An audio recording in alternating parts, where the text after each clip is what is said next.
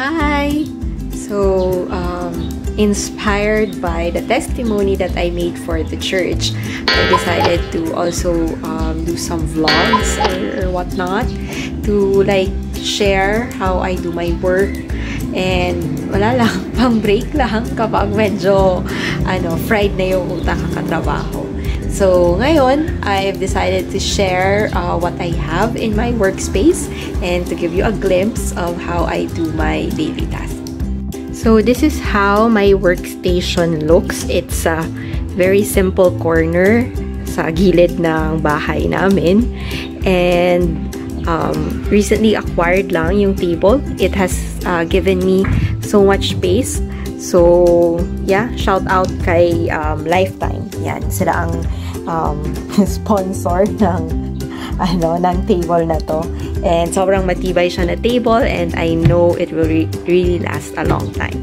So, I have my laptop where I have my favorite tracking or productivity tool.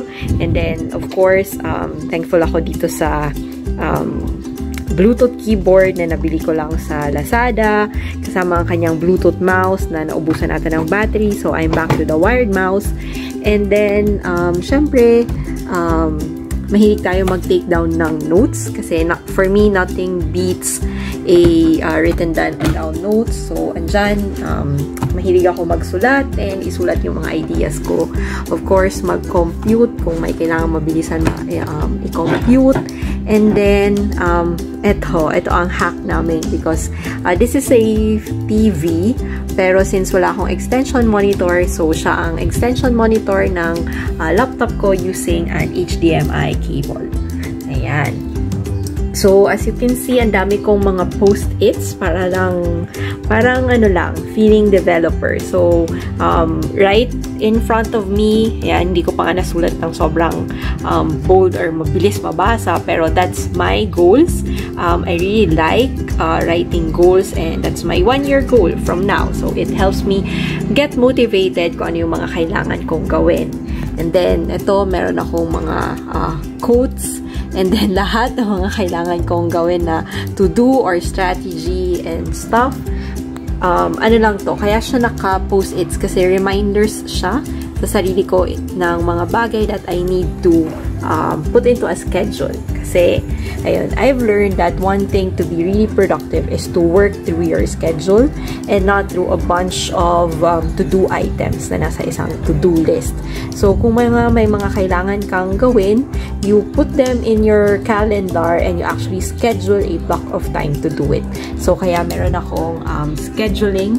Ayan, meron din yan counterpart sa digital calendar, pero I also, again, like to write things.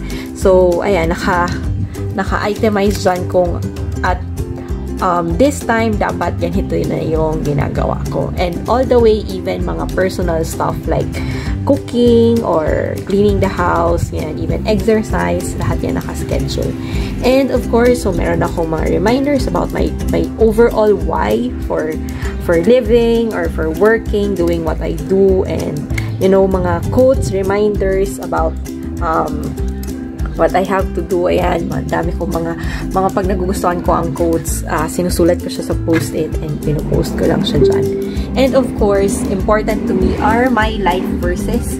So, ito yung mga verses from the Bible that inspires me na there is always someone greater or bigger than myself. And yan, I see Lord. And He's the one who really just gives me all the strength to do things. I really don't have to worry about anything because He has my back. And kapag lost ako or I need to know what I have to do, then nandyan and He will be able to guide me. Ayan, so that's it. That's a look at my workstation. I know it's not the cleanest one. Wala akong masyadong madaming mga fancy stuff because yun lang, ito lang, sina-tigger lang and everything. Because I really like to keep things simple and minimalist as much as I can. Yun, less linis, less distraction. So, mga ganyang bagay.